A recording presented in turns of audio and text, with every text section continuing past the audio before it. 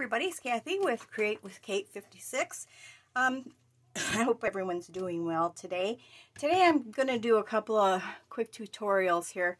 Number one, I need to make some witches brooms, so I thought I would show you how I do this in case anybody's doing anything Halloweeny. And also, I want to show you how to make the Drippy candles that Tami B makes, and you can buy them now through Tim Holtz. He has them already made, but I didn't have them and I was working on something and I thought, well, I'm just going to go by Tami's tutorial.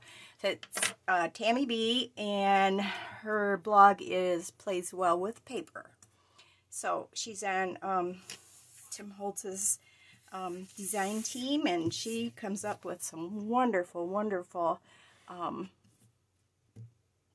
pieces. It's just amazing what she does. So okay, let's get started with our broom.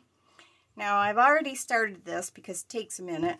I mean, not a real long time, but a little bit. And what I use is this twine I got at the Ace Hardware. It says it's 63 millimeters. I don't think it matters. So what I have is I think it's 5 pieces here. I've done all of them, but this last one, so I can show you how to do it. You just like untwist it. This one only has like two strands to the string, or whatever you want to call it.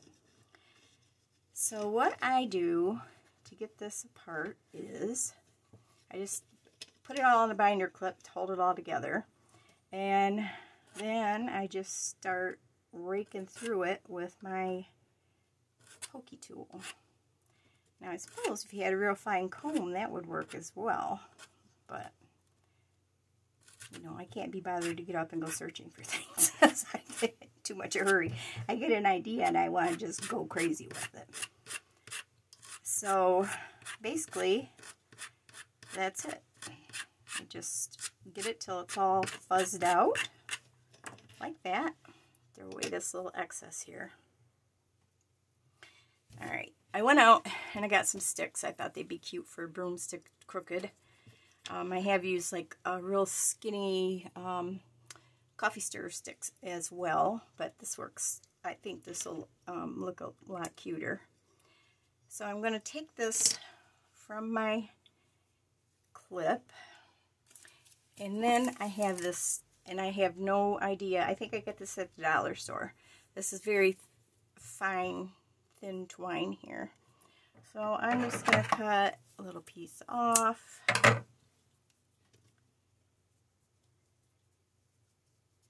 I'm going to lay this on my broom stick. Kind of spread it around a little bit. I lay it down like that, and then I come up higher and I start twisting. So that way when the end won't come out. It'll just stay there. Now let's see, which way do I want this to go? Yeah, that'll work. So now I'm just going to take a little bit of 3-in-1 here and stick that down. Had to turn on my glue gun for the next project there real quick. Sorry about that.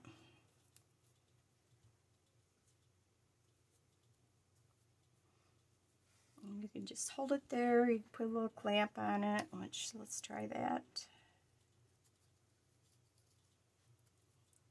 I sat and held it the last time, so okay. So now we got our broom. Now, do you want the bristles of the broom to be that long? I don't think I do. I think probably right about there would be good. So I'm going to just snip that off. And there's our little broomstick. So as soon as that glue gets dry, it's done and ready to go. You can fluff it out some more. You could, you know, tease it a little bit more, get a little more, you know, ratty looking, however you want to do it. But basically, that's it right there. So we got our little broomstick. So yeah, that's easy. Let me move this. Okay, now let's make some drippy candles. I got a piece of paper here. It's just cut off of a 8.5 by 11 sheet. This is 8. Oh, good Lord. 11 inches, and this is 1.5 inches. And what I found, this pokey tool, I tell you, is my lifesaver, I think, sometimes.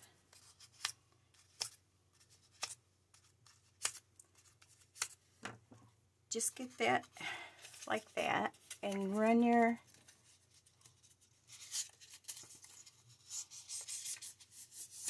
paper over it so it's, you know, starting to decide it's going to curl up, and that helps along the way. Now you can make these as tall as you want, you can make them as fat as you want, you know, whatever you decide you want to do. And you just start rolling this up tight as you can. Like that just came loose a little bit. Here we go. So we're going to roll. Just push the end back down as you're going.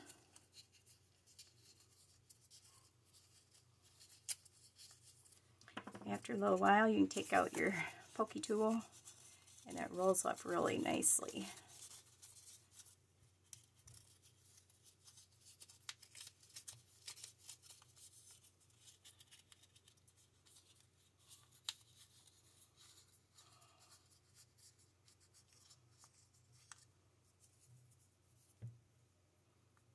Okay.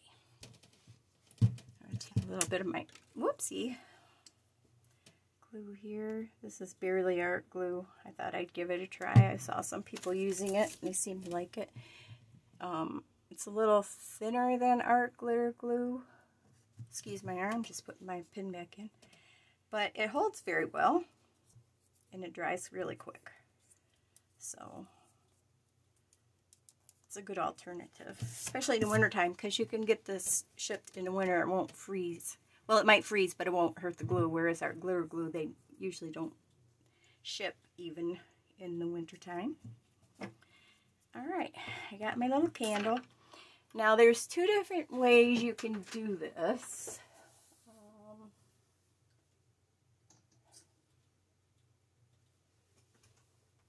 This wouldn't be the one I would use, but you can get some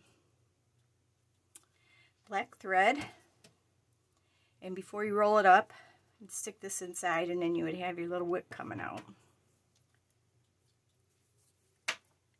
But I found at Joann's this flower pick. It had a whole bunch of, it had little pumpkins, and it had yellow and orange color little, whatever these are supposed to be on there.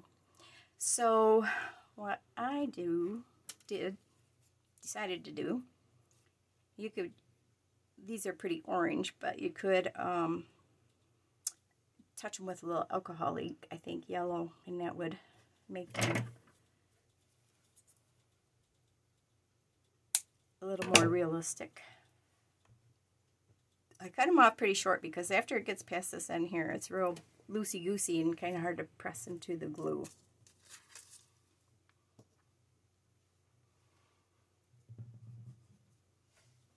Alright, let's see if our hot glue is ready. And it is. Good deal. First thing you want to do is get yourself a little mound of glue on the bottom and stick your candle right in it. That was a bit too much. Let's pull some of this out.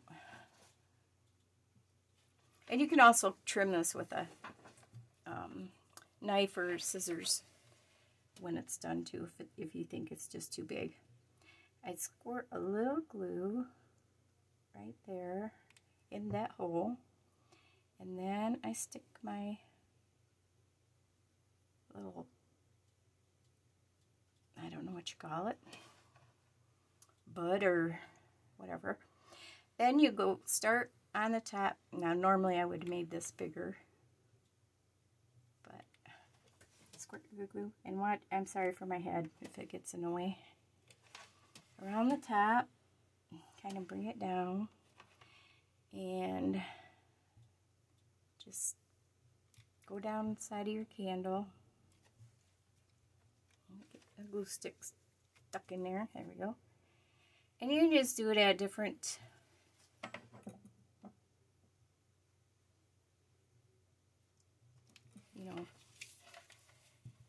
different size of drips. You have big fat drips. You can have the skinny ones. You can have them go all the way down. You can have them stop halfway. Sorry about my head again, if it's there.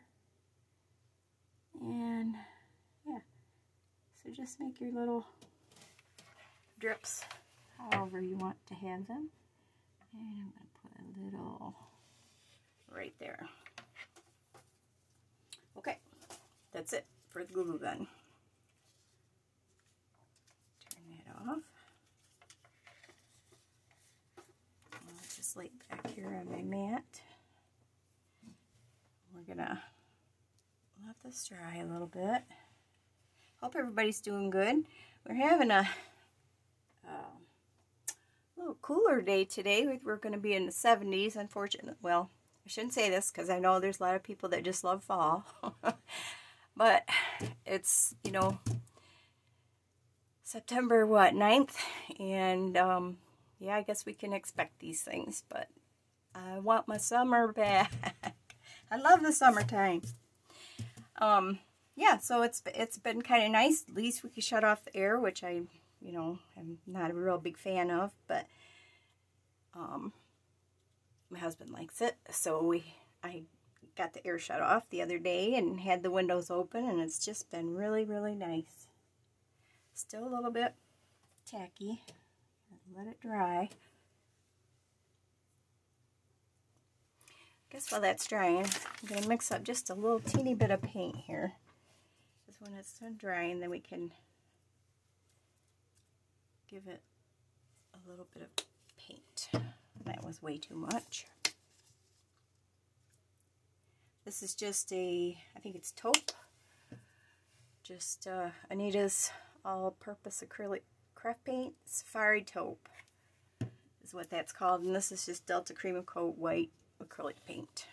So, and let me pause a second while I get my paintbrush. Okay, I'm back.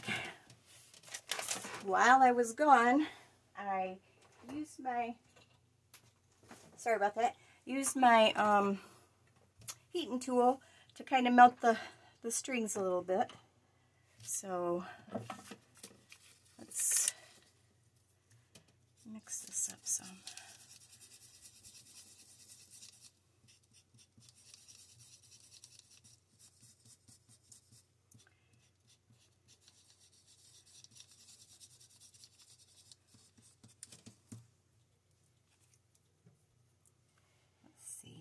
Yep, that's pretty good.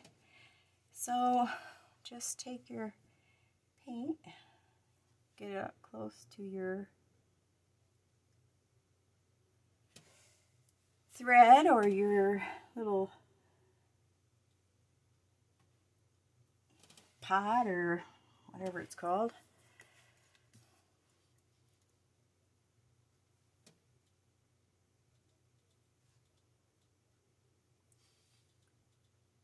That's the only tricky part.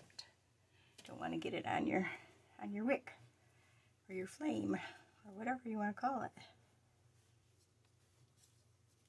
Then you just go down. Leave it stuck to your mat or your surface, whatever your non-stick surface, whatever you're using here. While you're painting, it makes it very easy to do.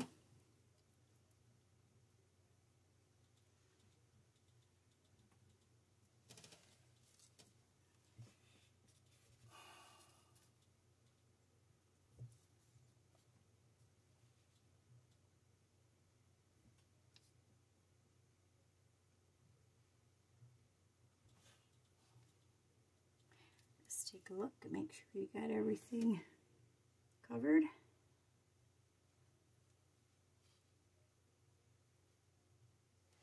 My head is probably in here and you can't see a thing I'm doing, and I do apologize. Okay, that looks pretty good. So I'll paint it up, let it dry. You can hit it with a little bit of distress crayons. You know, just give it a little smear, make it look like it's dusty, or, you know, it's been hanging around for a long time. And that is it. So a couple of really quick little tutorials here. I hope you learned something for them.